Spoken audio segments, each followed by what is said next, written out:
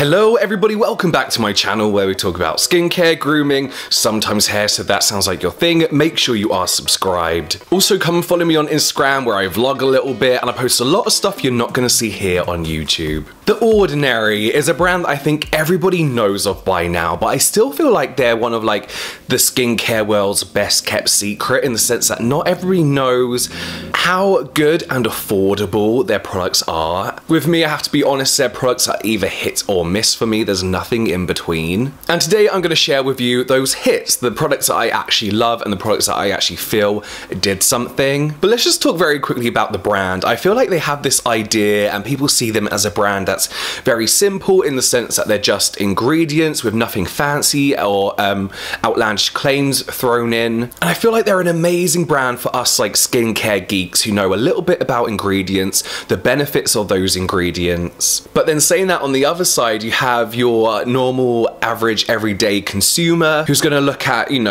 salicylic acid 2% solution and be like, what is that? What does it do? So these products can actually get pretty confusing because you have to know your ingredients. But saying that, they are an amazing brand. So when you understand the product, what it does, what you can use it in conjunction with, and when to use it in your routine, they are nice, very simple products at a really amazing price as well. So let's get back into it. We're going to talk about 4 products that I absolutely love. And we're going to start off with niacinamide 10%, zinc 1%. Niacinamide, one of my favorite ingredients, is known for being able to do things like reduce the appearance of wrinkles, dark spots, even out your skin tone, suppressing melanin production and also congestion, so in turn reducing the appearance of larger pores. And this also contains that zinc 1%, which is going to help with your sebum production, helping with any kind of major breakouts, future breakouts. Niacinamide, as I mentioned, is one of my favorite ingredients. It's an ingredient I look out for in mainly my essences because it really is a brightening ingredient, but you're not gonna find 10% niacinamide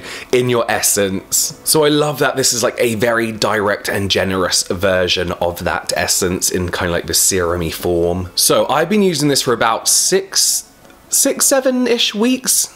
Yeah, about 6 to 7 weeks now, and I have noticed a difference mainly in my congestion on the nose area.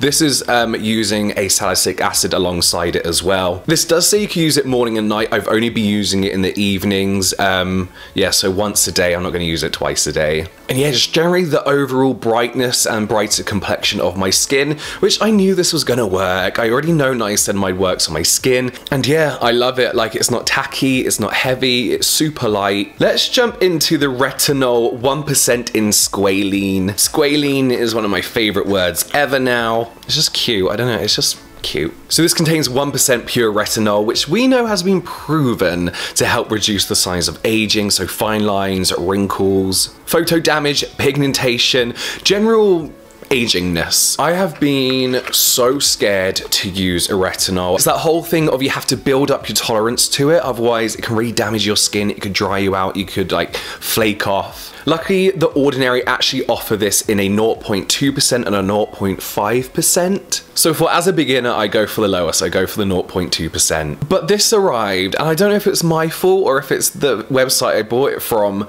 but I didn't order the 1%, but that's what I got. But my skin was absolutely fine. I used a small amount. I've only been using this for a couple of weeks, and I've used it once a week to build up my tolerance, especially with this 1%, and as I'm a newbie to it. So yeah, this is under a favorite product, even though I've not been using that long, because it is a very good introductory.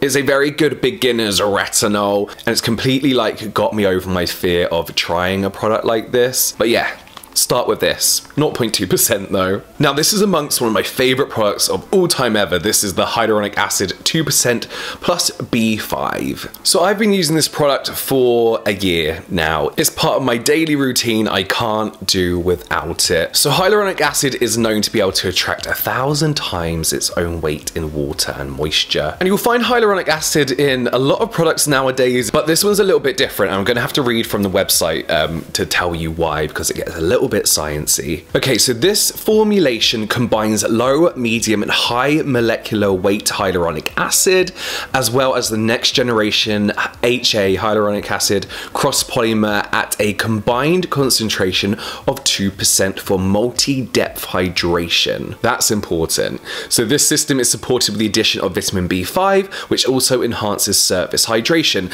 So basically what that is saying, what that is all about, is hyaluronic acid, it doesn't supply moisture. I think that's what a lot of people get confused with, is they think it's like a moisturizing ingredient. It's not. It's a moisture retaining ingredient. And usually hyaluronic acid molecules will sit on the surface of your skin because they're too big to penetrate the skin. And this means rather than attracting that moisture to your skin, they can actually draw out moisture from your skin, doing the opposite of what you kind of hope hyaluronic acid is doing. So it needs moisture in that air, it needs moisture on the skin to be able to hold on to that moisture. Otherwise, there's no point in using hyaluronic acid. So this particular formula uses 3 types of hyaluronic acid with varying molecular weights, and then it's also got that cross polymer in, which offers that multi-depth hydration which they were talking about, meaning basically it doesn't withdraw that moisture from your skin, which is good, which is really, really good. However, what I still like to do, any hyaluronic acid I use in any product, I like to kind of do like a wet skincare routine, as you know. So I'll wash my face, I won't dry my face, I'll apply a toner, my essence, so it's all still kind of damp, and then I'll apply this hyaluronic acid, and then I'll spritz over the top with mineral water and kind of pat that in. So I'm supplying that hydration, I'm supplying that moisture. I don't know if that does anything, but I read it somewhere and it feels great. And then I apply a moisturizer over the top. So yeah, use it morning and night in the serum stage, really easy to use.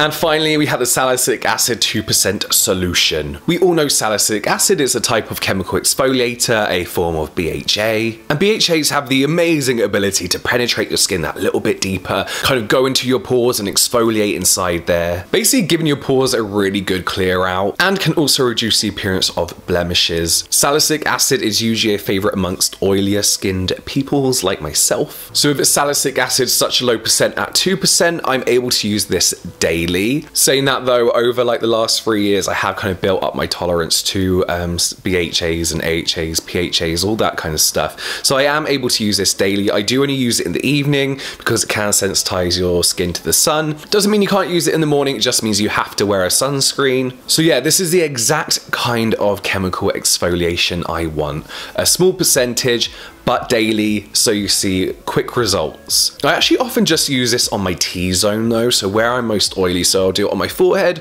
of course on my nose, and a little bit here, where I'm spotty and blackhead prone, and then I'll just use an AHA on my cheek area and on my neck. So yeah, you only need the tiniest amount of this, a few drops in little areas. But yeah, I really like that. I did also use the rose hip seed oil, or the compressed rose something oil. I did a video on it, oils. I don't use it anymore. I only really use it to help me through my dehydration kind of stage.